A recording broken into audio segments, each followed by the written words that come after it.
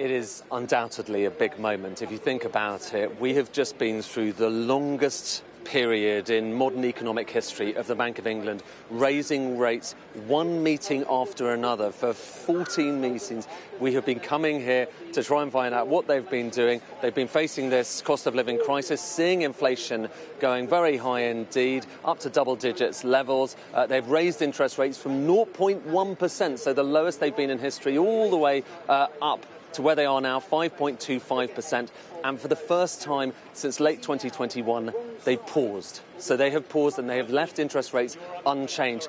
It is still about as fine a margin as you could have hoped for in this meeting. It is 5-4. So the Monetary Policy Committee, the people who decide on this, there's 9 members on that committee. It was a 5-4 decision. 5 people voting in favour of keeping rates unchanged, 4 people voting to try and raise interest rates. Just to give you a sense of how close it was, and to give you another sense of how close things were, just yesterday, the markets thought there was an 80% chance of increasing interest rates today, that the Bank of England would increase interest rates to 5.5%. Obviously, we then had that inflation data, that fateful inflation data that came in a lot lower than expected yesterday. The bank has looked at that. It's looked at the rest of the data facing the UK economy at the moment, and it's said, well, right now we can leave things unchanged. Does this pretend that interest rates are now at their peak? We don't really know, but you'd have to guess there's a good chance of that. Does it mean that interest rates now, having reached that peak, are going to start coming down? Well, the bank is indicating they may well be there for quite some time to come. But nonetheless, it is certainly one of those moments. We've been stood outside here so many times over the course of the last couple of years and had the same story to tell. The bank is worried about inflation. It has raised interest rates in order to try to bear down on our spending in the economy. And that, of course, has had an impact on so many people, millions of people around the country, seeing their mortgage costs going up, businesses seeing their cost of doing business going up as well. As well as that, you have an impact on savings. So savings rates, for the first time in a long time, have also gone up. Well, that process of raising the cost of borrowing across the UK may have come to its peak, and so it's one of those interesting moments. But still, all eyes on this place, because the cost of living crisis, that's not gone away. Inflation's still at 6.7%, way above their target of 2%, and whether they need to do more, whether they need to pause for quite some time, with interest rates still at this really high historical standard when you're looking at recent years, when you're looking at the debt burdens facing people, well, that remains to be seen. But certainly a big moment here at the bank.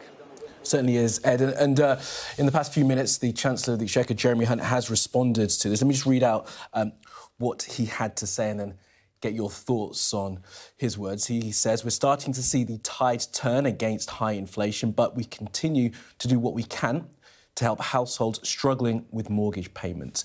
Now is the time to see the job through. We're on track to halve inflation this year, and sticking to our plan is the only way to bring interest and mortgage rates down." I mean, kind of echoing, Ed, what the Chancellor said yesterday, that the plan is working when we saw that slight drop in the rate of inflation.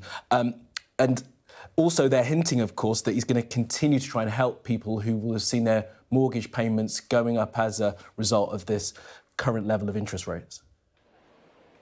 I think the thing to remember, and it's slightly borne out by there's a kind of subtext in what the Chancellor is saying, is that just because interest rates didn't go up again this time around, it doesn't mean that interest rate pain isn't hurting many families, millions of families around the country. Just the nature of the way, if you have a mortgage, you will know the way that we all refix our mortgages these days in mostly 2- and 5-year cycles. I mean, it's a gradual process. For a lot of people, they have yet to see that pain in their pockets. But when that pain actually starts to manifest, it is a very big jump for those households who have mortgages at the moment.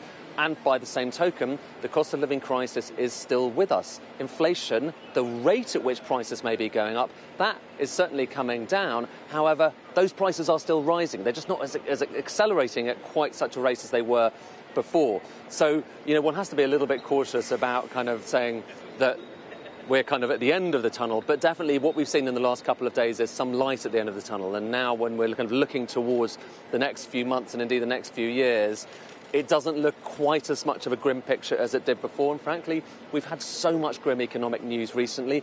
The bank has had so many questions about why it's not been able to bring inflation under control. Is it quite under control yet? I don't think they'd be so sure about that. And I was just at a briefing. We're looking through the data, looking through the minutes, and we'll hear from the Bank of England governor later on this afternoon, as well as the Chancellor you mentioned just a moment ago.